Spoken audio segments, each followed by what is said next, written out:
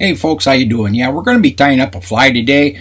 It's going to be using this, see right here, this Mustad kink shake hook. It's number 33903BR.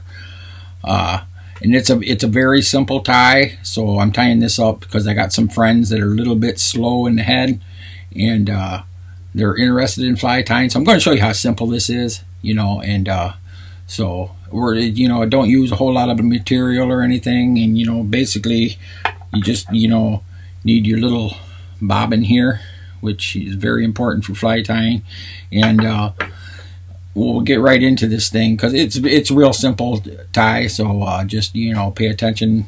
I'll try to do it as slow as I can. So